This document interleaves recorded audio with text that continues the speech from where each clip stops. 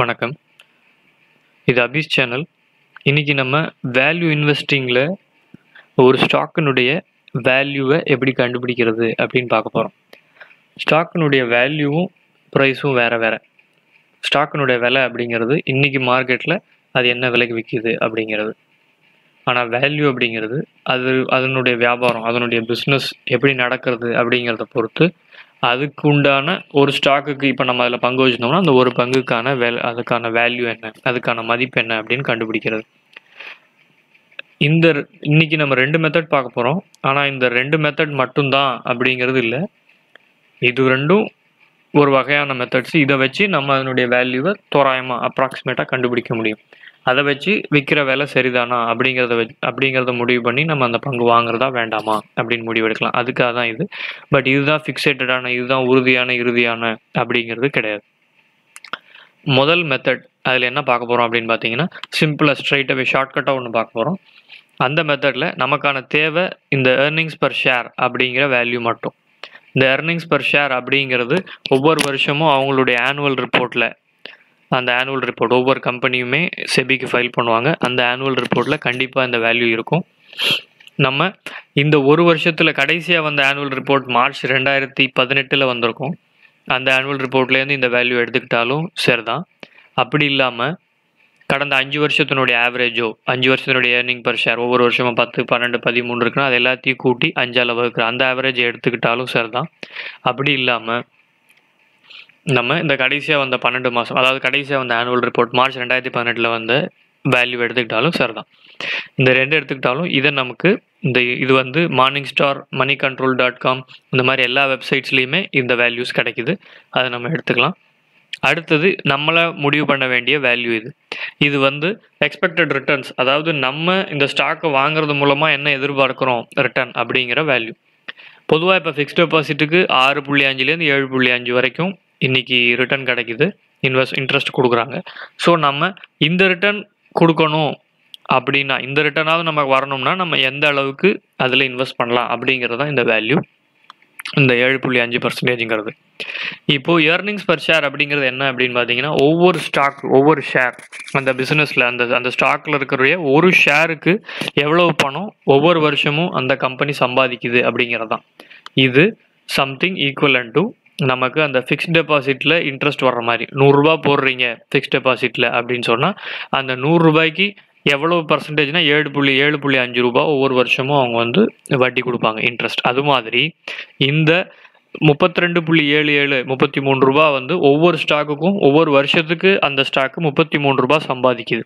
அப்படி 33 ரூபா சம்பாதிக்குதுன்னா 7.5% இன்ட்ரெஸ்ட் வரணும்னா எவ்வளவு நம்ம இன்வெஸ்ட் பண்ணணும் அப்படிங்கிறது தான். அதாவது இன்னைக்கு தேதிக்கு 436 ரூபாயை நீங்கள் ஃபிக்ஸ்ட் டெபாசிட்டில் போட்டிங்கன்னா அது உங்களுக்கு 32.77 ரூபா சம்பாதிச்சு கொடுக்கும். அதையே இந்த பிஸ்னஸும் உங்களுக்கு சம்பாதிச்சு கொடுக்குது.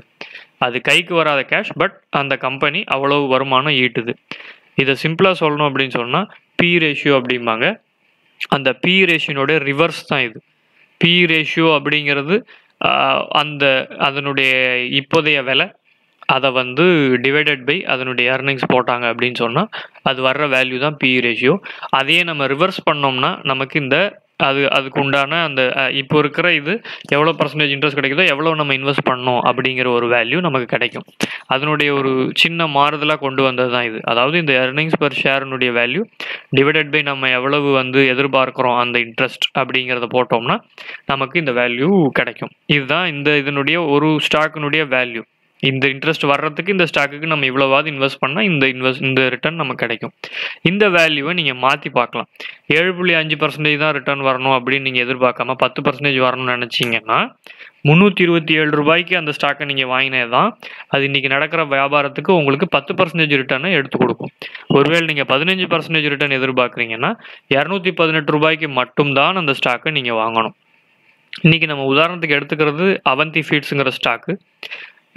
ஷ்ரிம்ப் பிஸ்னஸ் அப்படிம்பாங்க. அந்த ஷ்ரிம்ப் பிஸ்னஸ் பண்ணிக்கிட்டு இருக்காங்க. அந்த அவந்தி ஃபீட்ஸ்னுடைய கடைசியாக நடந்த ஆனுவல் ரிப்போர்ட் மார்ச் 2018 கிடைச்ச ஆனுவல் ரிப்போர்ட்டில் அதனுடைய வேல்யூ 32.7 ஏர்னிங் பர் ஷேர்.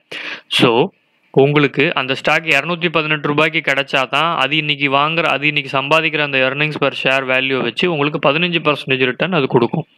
இல்லை எனக்கு 7.5% போதும் அப்படின்னு நினச்சிங்கன்னா 436 ரூபாய் வரைக்கும் அந்த ஸ்டாக்கை நீங்கள் வாங்கலாம். இப்போ இது வந்து straight away method. earnings per share போடுறோம், எவ்வளோ ரிட்டர்ன் போடுறோம், அது எவ்வளோ வேல்யூக்கு வாங்கலாம் அந்த ஸ்டாக்கை அப்படின்னு நமக்கு தெரிஞ்சது. இதை கொஞ்சம் எக்ஸ்டெண்ட் பண்ணி இன்னொரு மெத்தட் நம்ம கொண்டு வரலாம். இதில் டைரெக்டாக ஏர்னிங்ஸை மட்டும் வச்சுருக்கோம்.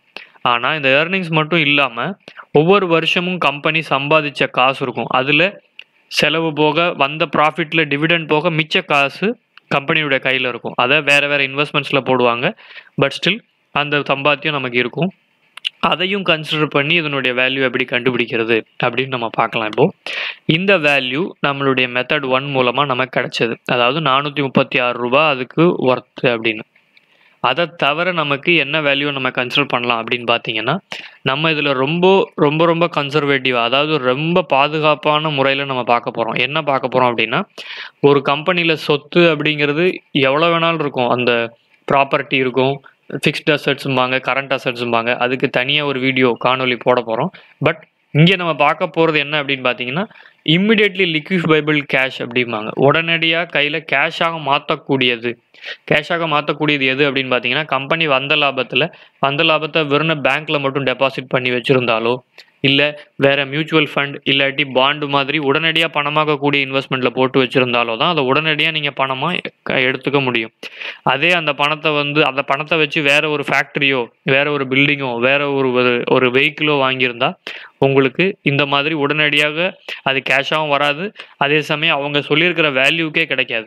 இன்றைக்கி நமக்கு அவசரத்துக்கு அந்த பில்டிங்கை விற்கணும் அப்படின்னு சொன்னால் 10 லட்சம் பெருமானம் உள்ள பில்டிங் 7 லட்ச ரூபா தான் கிடைக்கும். அது எல்லாத்தையுமே நம்ம விட்டுற போகிறோம். நம்ம கன்சிடர் பண்ண போகிறது பேலன்ஸ் ஷீட்லேருந்து கேஷாக ஃபினான்ஷியல் அசட்ஸ் அப்படிம்பாங்க. ஃபிக்ஸ்டு ஃபினான்ஷியல் அசட்ஸ், அதாவது ஒரு வருஷத்துக்கு மேலே அதில் இன்வெஸ்ட் பண்ணி ரிட்டர்ன், ஒரு வருஷத்துக்கு அப்புறம் தான் அதுலேருந்து ரிட்டர்ன் வரப்போகிறது அப்படிங்கிற மாதிரி ஃபினான்ஷியல் அசட்ஸ். கரண்ட் ஃபினான்ஷியல் அசட்ஸ்னால் ஒரு வருஷத்துக்குள்ளே அவங்க பணம் ரியலைஸ் பண்ண போகிற அமௌண்ட். இது எல்லாத்தையும் நம்ம எடுத்துக்க போகிறோம். அதிலிருந்து டோட்டல் டெப்ட், அந்த கம்பெனிக்கு என்ன கடன் இருக்குது அதை நம்ம கழிக்க போகிறோம். இப்போ அவந்தி ஃபீடுக்கு இது எப்படி எடுக்கிறது அப்படின்னு பார்த்தா, நம்ம அதுவுமே கூட மார்னிங் ஸ்டார் அது மாதிரி வெப்சைட்ஸில் இருக்குது. நான் ஆனுவல் ரிப்போர்ட்டை வச்சு பண்ணியிருந்தேன். அந்த ஆனுவல் ரிப்போர்ட்டில் நம்ம இப்போ பார்ப்போம்.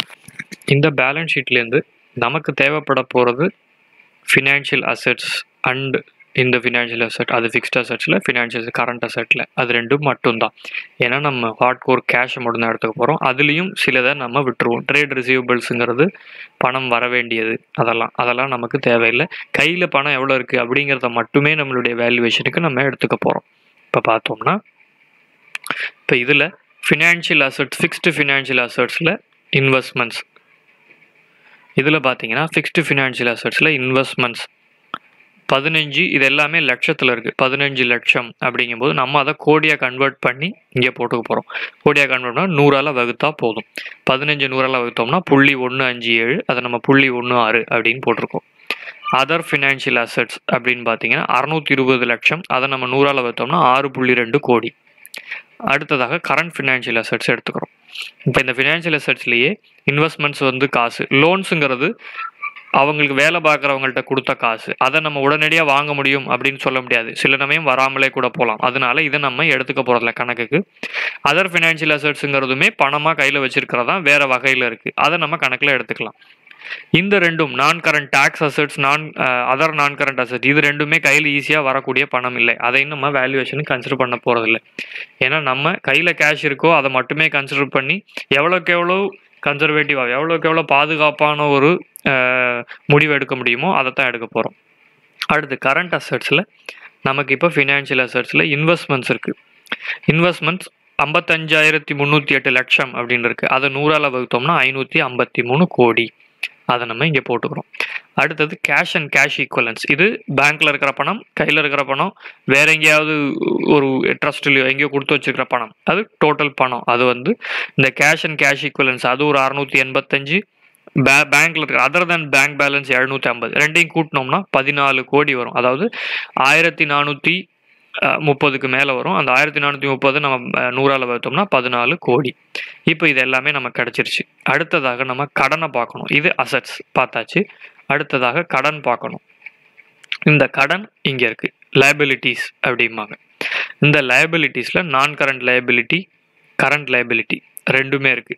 இப்போ இந்த ரெண்டுல நம்ம எதை எடுத்துக்க போறோம் அப்படின்னு பார்த்தீங்கன்னா, ஃபிக்ஸ்டு liabilities இங்கே 5000 லட்சம் அப்படிங்கும்போது அது 50 கோடி அப்படின்னு நம்ம இங்கே வச்சுக்கிறோம். கரண்ட் liabilities 32,623 லட்சங்கும்போது 326 கோடி அப்படின்னு நம்ம வந்து கணக்கு வச்சுக்கிறோம். இதில் நம்ம என்ன பண்றோம்னா கடனை மொத்த கடனாவே எடுத்துக்கிறோம். அது எப்படி இருந்தாலும் அதை இருக்கிற கேஷ்லேருந்தே கொடுக்க முடியுமா அந்த கம்பெனினால, கொடுக்க முடிஞ்சும் மிச்சம் ஏதாவது இருக்கா அப்படின்னு பார்க்கறது தான் நம்மளுடைய நோக்கம் இங்கே. அப்போ தான் அது ஒரு பாதுகாப்பான முதலீடாக இருக்க முடியும். இப்போ இந்த இடத்துல நம்ம என்ன பண்றோம்னா டோட்டல் எக்ஸஸ் கேஷ் அப்படிங்கிறது என்ன அப்படின்னு பார்த்தீங்கன்னா, இந்த ஃபார்முலாவிலேயே இது டோட்டல் அசெட்ஸ் இல்லையா, மொத்த அசெட் கையில் இருக்கிற கேஷ், ஈஸியாக நமக்கு இப்போ புரட்டக்கூடிய கேஷ், அதை பணத்திலேருந்து மொத்த கடனையும் கழிச்சோம்னா வரக்கூடியது தான் இந்த கம்பெனிக்கு இப்போ கையில் பணமாக ஈஸியாக எடுக்கக்கூடியது. அது நம்ம ஷேர் ஹோல்டருங்கனால அதில் நமக்கும் பங்குண்டு, அதை நம்ம கனெக்ட் பண்ணிக்கிறோம். அதே மாதிரி மொத்த பங்குதாரர்கள் எத்தனை பேர் பங்கு வச்சிருக்காங்கன்னா 13.6 கோடி பங்குகள் ஷேர்ஸ் வந்து இந்த கம்பெனி வச்சிருக்கு. இப்போ ஒரு ஷேருக்கு எப்படி அப்படின்னு பார்த்தோம்னா 197 கோடி இருக்கிற கேஷை 13 கோடி பேருக்கு 13 கோடி ஷேராக பிரித்து கொடுத்தோம் அப்படின்னு சொன்னால் ஒரு ஆளுக்கு ஒரு ஷேருக்கு 14.51 ரூபாய் கிடைக்குது. அதை நம்ம ஏற்கனவே கால்குலேட் பண்ண எர்னிங்ஸ் மூலமாக வரக்கூடிய வேல்யூவோட கூட்டிக்கிறோம். அதாவது இது வந்து அந்த பங்கு சம்பாதிச்சு கொடுக்கக்கூடிய வருஷம் சம்பாதிச்சு கொடுக்கக்கூடிய எர்னிங்ஸ்லேருந்து வந்த வேல்யூ, அதனுடைய கையில் இருக்கிற கேஷையும் கூட்டிக்கிட்டோம்னா 451 ரூபாய் வருது. அப்போது 451 ரூபாய் வரைக்கும் இதை நம்ம அந்த பங்கை வாங்கலாம் இந்த மெத்தட் படி கால்குலேட் பண்ணோம்னா.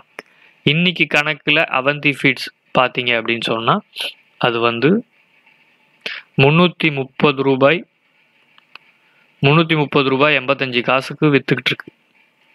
330 ரூபாய் 85 காசு அப்படிங்கிறது நல்ல குறைச்சலான விலை. ஏன்னா நம்ம அந்த பங்கை வந்து 2 வகையில் கால்குலேட் பண்ணதில் ஒன்றில் 436 ரூபாய் வந்திருக்கு, இன்னொன்று 456 ரூபாய். எப்படி இருந்தாலுமே இது கம்மி தான். ஒருவேளை 15% ரிட்டர்ன் எதிர்பார்த்து பார்த்தோம்னா 218 ரூபாய், அந்த விலைக்கு இது கூடுதலாக இருக்குது.